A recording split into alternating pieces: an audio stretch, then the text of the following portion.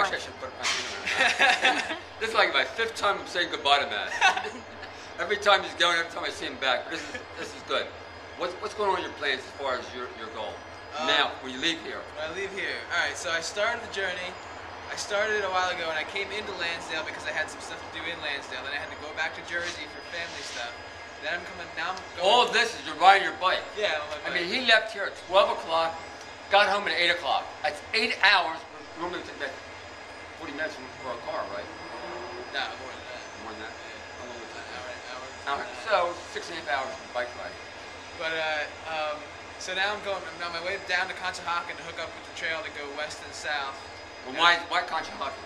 Because that's where I pick up the bike route that goes down south. Which means they have a specific bike rack for all bike riders, right? Yeah, it's like they have, they send every, Adventure Cycling .org, I think. Yeah. And they make routes specifically for bicycles where the For routes. You. Yeah, the routes are designed to be light traffic, bike shoulders, bike paths. They have bike shops on them, campgrounds, and they scout these routes every year. There's hundreds of them all over the country. Then you came to my store to pick up your banana. Actually, Dates. you had a banana smoothie. What was in your banana smoothie? 20 bananas. 20 bananas, and that will give you energy for that. That'll give you energy. That's 2,000 calories. Yeah. 20 bananas, one shake, will last you the whole day. No, probably tonight when I stop, I'll have maybe a pack of dates, or I probably a few pounds of oranges. I have. So between dates and bananas, that's your superfood. Yeah, and oranges. Dates and bananas and oranges are your superfood. You hear that? No powders, no potions. Dates, bananas, and oranges are your superfood. That's it. That's Water. it. And so you have your bike there. And I also want to focus on one of my goals is to make Lansdale the epicenter of the world as far as raw food. And right now, this Friday, let's keep on walking. This Friday we have a big event called First Friday.